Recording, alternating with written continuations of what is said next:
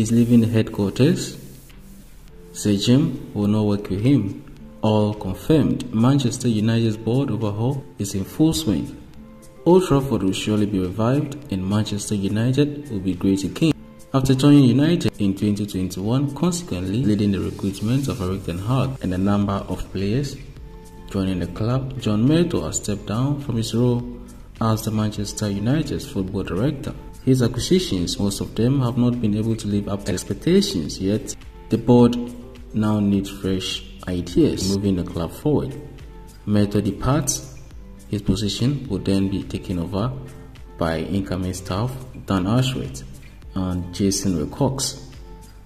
These two will work hand in hand to ensure top-notch recruitments are made at the headquarters.